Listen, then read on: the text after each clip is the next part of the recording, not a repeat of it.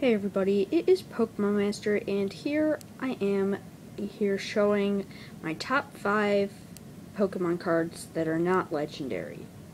Okay, so at number 5 is Wailord. Why I like Wailord is because it's pretty good if you're actually using it in like the game, like TCG trading card game, because Wailord has a high attack power and a lot of HP.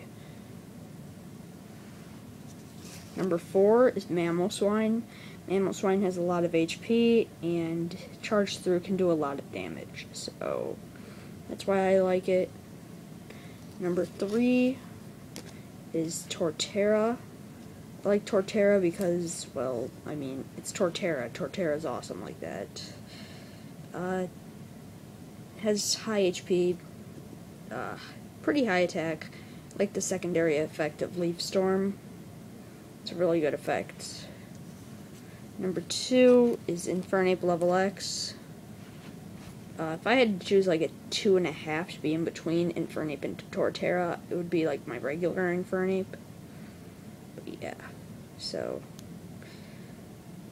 Infernape level X has really high attack, some decent HP, and well, it's a level X, so what else is there to say about that? And number 1 is Charizard. Now this Charizard is very special. It's got a lot of HP, some high attacks, and I love its ability. It's great if you're playing the game because it does 10 more damage if your opponent has fire-type Pokemon. Like, for each fire type that they have, your attacks do 10 more damage.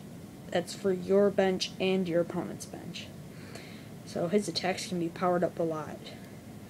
So, thanks for watching. Let me know what you guys think of this. I'm just trying something new. I hope you guys like it.